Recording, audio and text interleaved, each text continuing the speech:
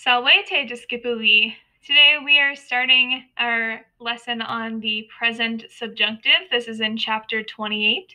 So these slides will give you notes on the present subjunctive. You can fill in those notes on your fill in the blank sheet that you should have downloaded from Jupyter. If you have not yet downloaded that sheet from Jupyter and printed it off, then go in and do that now so that you can have that ready to fill in with your notes. Once you have that in front of you and are ready to begin, click onto the next slide and we'll get started.